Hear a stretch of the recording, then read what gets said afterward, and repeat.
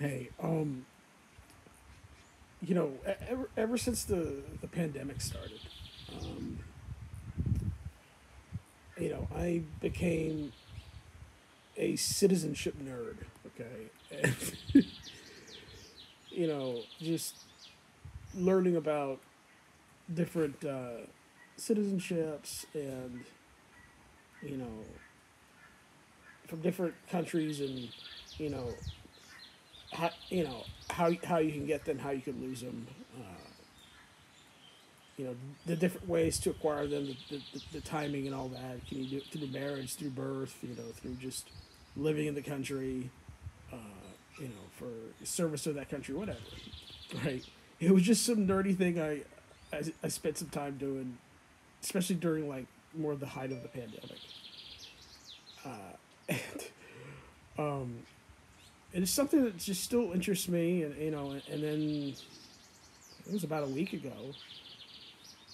I thought, I tried to look more into the history of uh, citizenship and how it was different, different countries uh, from long ago and things like that.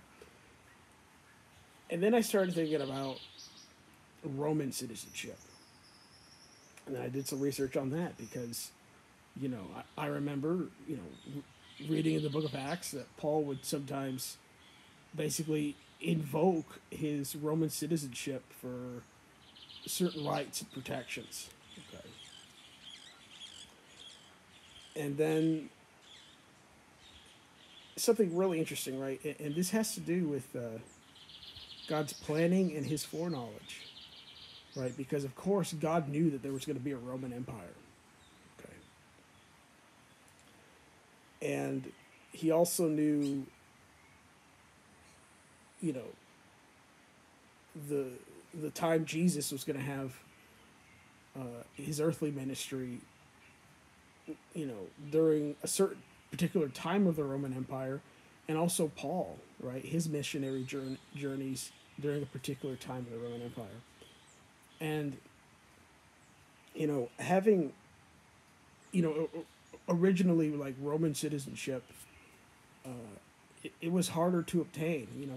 Rome would conquer other lands and not give them citizenship, okay, and still tax them and expect them basically to be subservient to Rome. And also, if you were born a slave, like you weren't considered a Roman citizen, you didn't have certain rights and privileges. I guess as a slave, you pretty much had no rights, um, right? Because you were a slave, and you know, but something really important. And let me speak of Jesus first, right? Um, Jesus was not a Roman. Okay, he did not have Roman citizenship, and that's really something important to understand. Um, because though some Jews, like the Apostle Paul, did have Roman citizenship, um, you know, J- Jesus not having it is very, very important. Okay, um, because if Jesus was a Roman, he would not have been crucified. Okay, that was one of the rights of a Roman citizen, was not to be crucified or have a form of painful execution, and also not to be tortured. Okay. Um, in fact, I read this quote by Cicero, who was uh, he was like a poet. I can't remember if he was also a senator in in the Roman Empire later, but you know, but he wrote about crucifixion, and he said that like basically that the cross was considered an abomination to the Romans because it was basically like in the mind of a Roman citizen, it was like basically just for subhuman people, being crucified. So like I found that kind of interesting too. That the Romans, like, they thought the cross was an abomination, but Anyways, another, there's other rights and privileges as a Roman citizen. One, you can't be tortured, you can't be crucified if you're a Roman citizen. You could, if you weren't a Roman citizen, you couldn't have a legal marriage in the empire. You couldn't legally own property. You couldn't just move around. Your movement was restricted. You didn't have a right to a trial, and you couldn't appeal to Caesar and have your trial and be tried in Rome. If you're a Roman, wherever you were in the empire, if you're accused of a crime, you had the right to appeal to Caesar, and that meant that you would be tried in the city of Rome. Okay, and you would have what they considered to be a fair trial. Now, Jesus was not a Roman, so he didn't have a fair trial. He didn't. He wasn't sent to Rome to appeal to Caesar.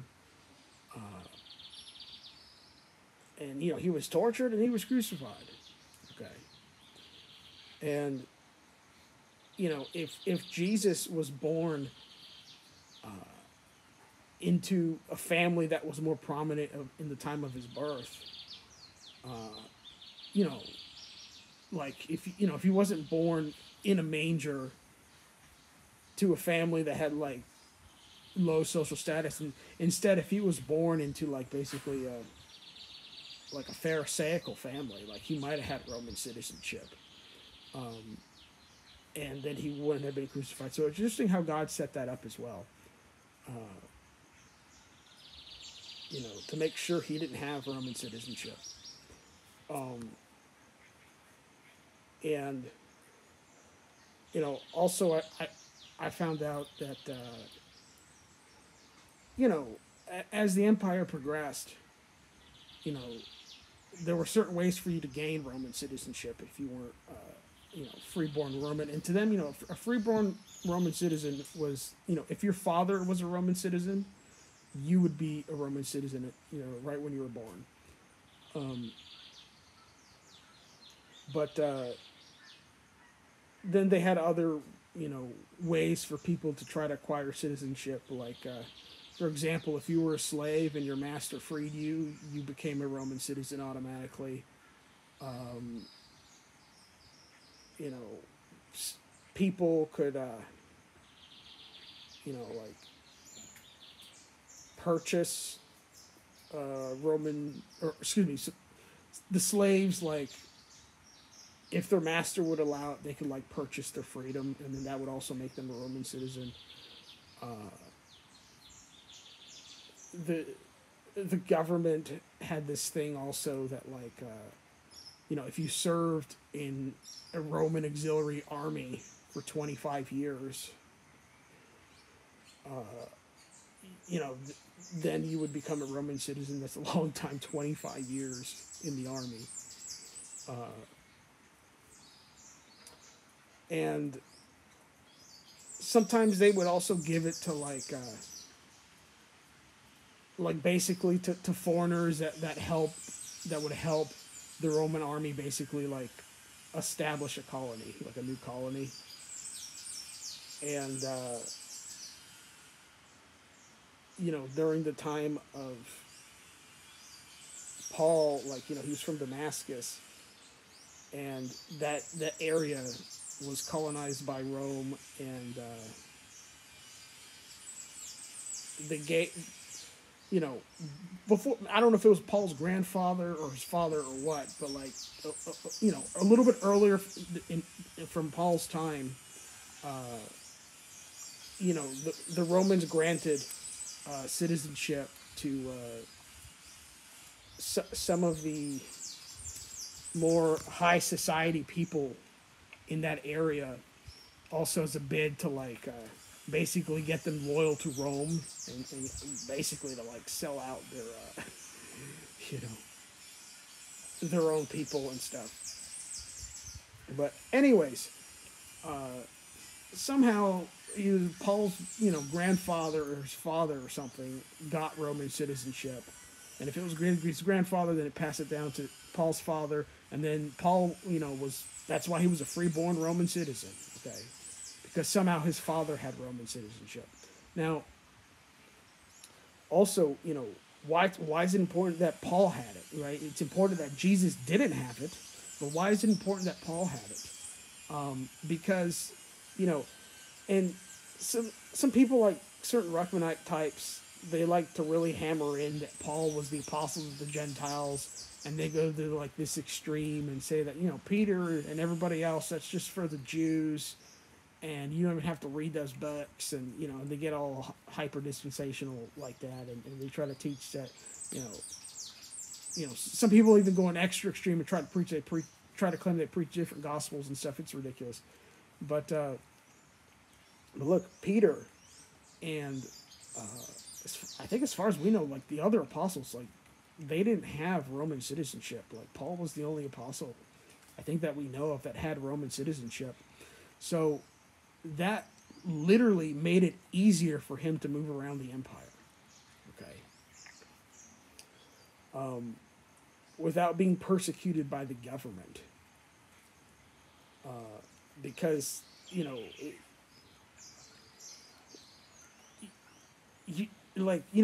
nowadays,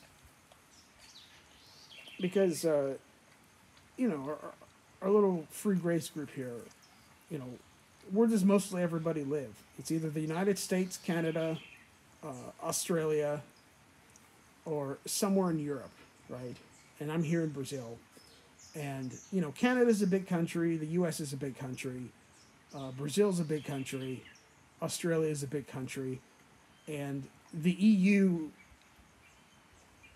there's the European Union. And if you're in the Union, if you're one of those, 27, 28 countries, you have access to, most of the European continent where you could just go live and work, just because you want to.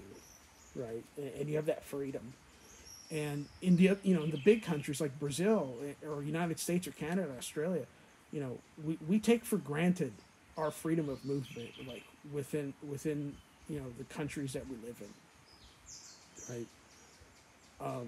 Also because our countries are so big, but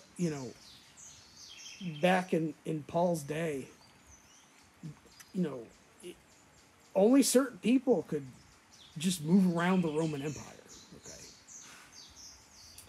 So I do think also God purposely chose somebody who was a Roman to go spread the gospel within the empire. Okay. So I think there was definitely some practicality to it as well, because Peter he was not a Roman. He couldn't just go around to different Roman provinces, and be allowed through the gates of the cities and stuff. Because you had to show, I think, some sort of paperwork or identification or whatever, proving that you're a Roman for you to move around. And there was checkpoints and stuff. So anyways, so also Paul, we read the book of Acts. He uses the fact that he has Roman citizenship. He reveals it sometimes for certain things to happen, right? He appealed to Caesar. He had that right as a Roman citizen to appeal to Caesar, and he was able to bring the gospel literally all the way to the city of Rome. Okay. God used that. Paul, when him and Silas were beat up and thrown in jail. And then, I forgot if it was Acts 16 or 17, when they're let out.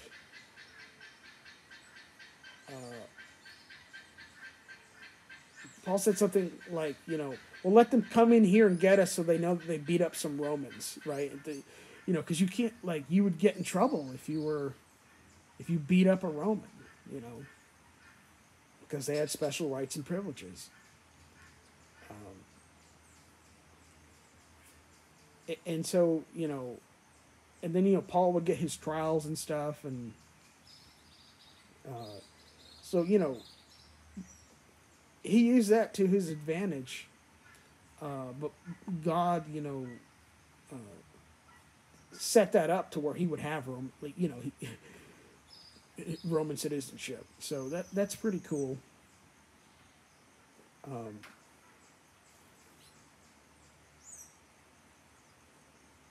And another interesting thing, you know,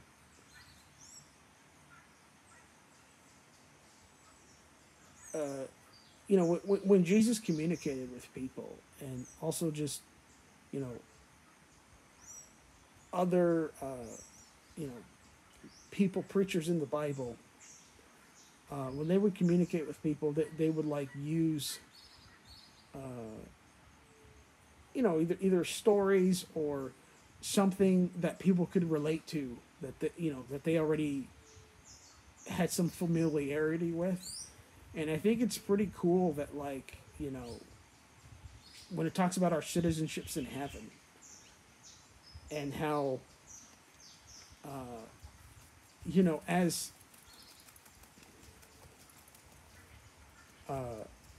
and how, like, Jesus came to set the captives free. Read that, like in Ephesians, and how we're not bondmen, okay? And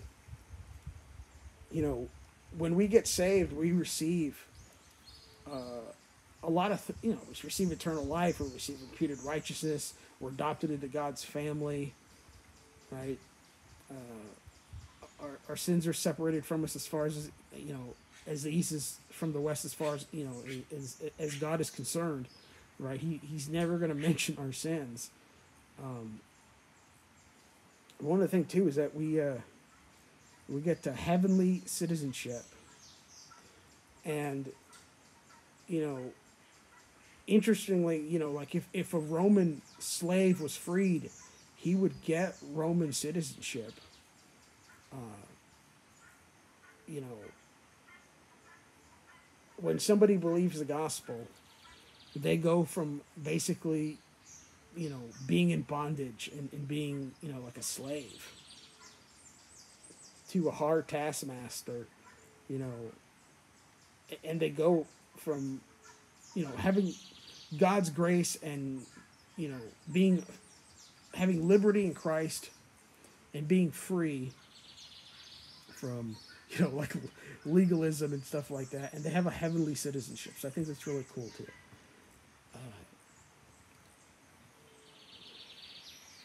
And also, the book of Philemon is so interesting. Yeah, it's really short, but it's really interesting because, you have Philemon, who it seems like, he used to be Onesimus's, like his slave, right? And he offended Onesimus in some way, and also sounds like he ran away. But Paul has Philemon go back to Onesimus and deliver a letter to Onesimus, basically saying, hey, Philemon believes in Jesus Christ too. Accept him as a brother now. Treat him as an equal. You're both free in Christ. And, Paul says, if you have something against Philemon, put it on my account. And that's kind of a picture of how, our sins were put on Jesus's, were imputed onto the Jesus's body when he was on the cross, so that, we would have his righteousness imputed onto our account. So that's really cool too. And, and just culturally too, I would think to be a Roman and own slaves, and be told that, like, hey,